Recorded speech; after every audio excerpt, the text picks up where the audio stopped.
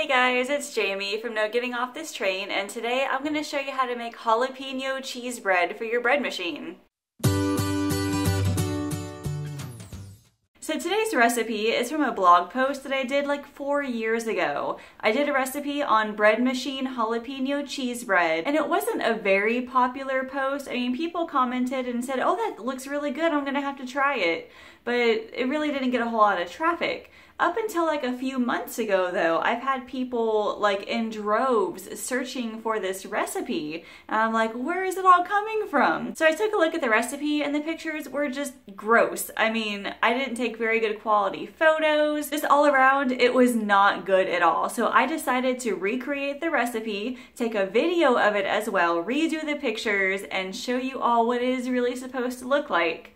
Now you can make this recipe in your bread machine if you want to. I did for the very first recipe that I did, but the problem with making it in your bread machine is that it ends up like vertical, just depending on which bread machine you have. My container is really tall, so when the bread bakes, it becomes a really tall loaf and is not very good for sandwiches. So this time around, I made the dough in the bread machine, but I baked it in the oven, and it looks so much better. Let me show you how it's made. So the first thing we'll do is put the dough in the bread machine.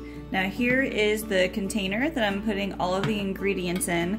I already put hot water in this to try and get this hot, or at least warm. I found that if the insert is cold, the yeast won't rise as well, so I make sure that this is warm first.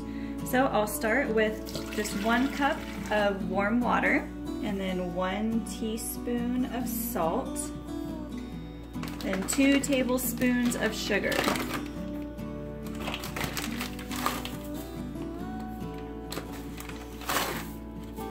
Now your bread machine might have different instructions. Some will say add the water first, some will say add the flour first, but mine is usually add the water and liquid ingredients first, and then the flour, and then the yeast on top, because when you put the yeast in with the water, it starts to activate right away. Actually, I'm going to put in the flour first, and then the jalapenos.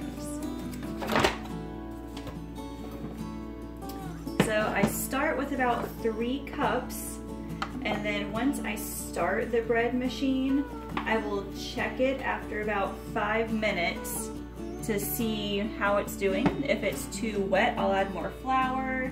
If it seems too dry, I'll add a little bit more water, just like a tablespoon at a time or so.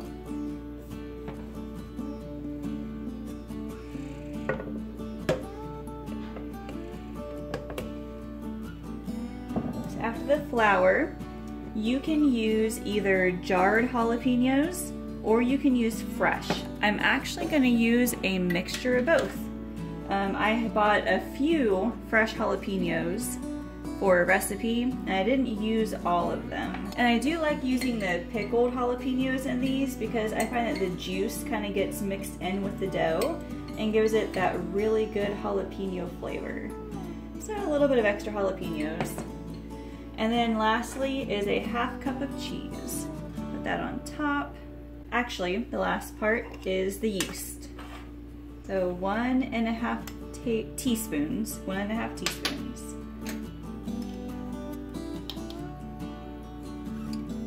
Alright, next we'll put this in the bread machine. So this is my bread machine. This is a Regal Kitchen Pro, and I bought this for $6 at the thrift store. You do not have to spend like $30, $60 on a new bread machine. Just go to the thrift store. I've had this for 5 or 6 years or so, and it works amazingly. So with mine, yours might be different, but with mine, I just open it up and then slide it in. I make sure it's locked, then close it again. And then after you plug it in, you can press the buttons. So I have a bunch of different menu selections here. I am not baking this bread in the bread machine. I'm going to just do the dough and then bake the bread in the oven. So I'm going to pick the dough, which for mine is number 9. And then mine goes for about 1.5 hours. and I will check it after about 5 minutes to see how the dough looks. All right, let's check it real quick and see. It does look pretty wet. So I'm gonna add a tablespoon or 2 of flour to it. See how that works. All right, I'll do 1 more, and then I think that'll be good. When you touch it, you just want to make sure that it's not like sticking to your finger. And it's a little wet, but it's not sticking. So let's give it an hour and a half and see what happens. All right, it's been an hour and a half. Let's pull the dough out of the bread machine, see what it looks like. As you can see, it has risen some. It's a little puffy, it's not sticking to my fingers. So I'm going to dump it out onto this cutting board, and I've already sprinkled it with a little bit of flour. I know it will be a little bit wet here on the bottom, so next thing to do is just kind of knead it just for a minute or so. Alright, that looks perfect. Now let me get the baking pan. And then I'm going to just spray the pan with some cooking spray. And then I'm just gonna lay the dough flat in the bread pan. So I believe this is a 9x5 loaf pan. You could probably also use an 8x4. So I'm just gonna flatten it out some, and then I'm gonna put a towel on top and let it rise for about an hour. And then we can bake it. Alright, it has been an hour. I just preheated the oven to 400 degrees, and this bread has risen very nicely. I cannot wait to see what it looks like when it's done. And actually, I am going to put just a couple extra little jalapenos and a tiny sprinkling of cheese on top, just to give it that little extra decoration, I guess.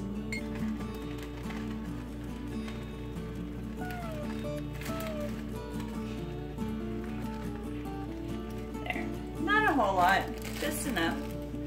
And now I'm gonna put it in the oven for, I'll start with 25 minutes and I will check it from there.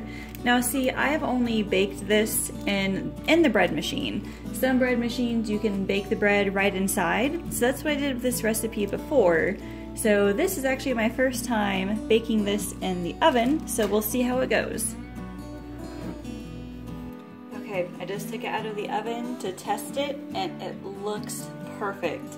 Now, one way that I test to make sure that it's done, just kind of give it a little knock, and if it feels or sounds kind of hollow, then it's good to go. But this looks amazing.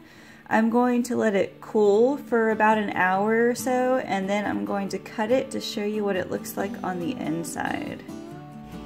Oh my gosh, this thing looks so amazing. I'm gonna go ahead and cut it because it's completely cooled.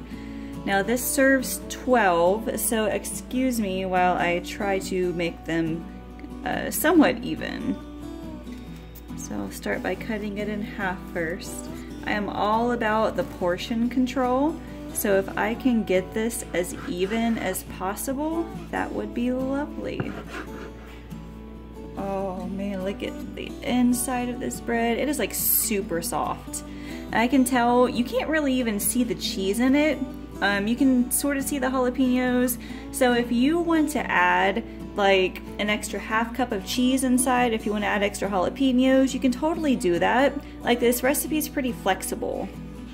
But even without all the extra cheese and jalapenos, like, you can still taste it. It's got really good flavor.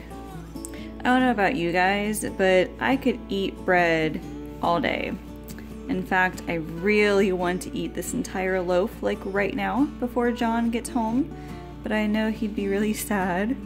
I guess you could call me a carbaholic. Wow, this is super soft. It's actually kind of hard to cut. So I am actually serving this bread with some black bean soup tonight. We're just gonna put some butter on it. but you could probably even use them as sandwiches. I might take this to school tomorrow. I'm volunteering in Allison's class, so I might take some deli turkey out of the freezer and make these into a sandwich. You know, now that I think about it, I wonder if Allison will eat this. She does not like spicy, but since there aren't a lot of jalapenos in it, I wonder if she can tolerate it. Oh no though, she's pretty picky. But that just means more bread for us. Here we go. 12 slices of jalapeno cheese bread. I cannot wait to dig into these tonight.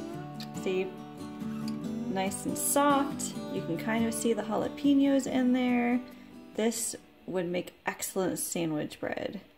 If you would like the printable recipe for this jalapeno cheese bread, I've got a link in the description below to my blog post, which has all the updated photos. You're gonna love it. And also subscribe to this YouTube channel so you can get notified on when I post my weekly grocery hauls, my meal planning tips, and more recipes like these. Thank you all so much for watching, and I'll see you later.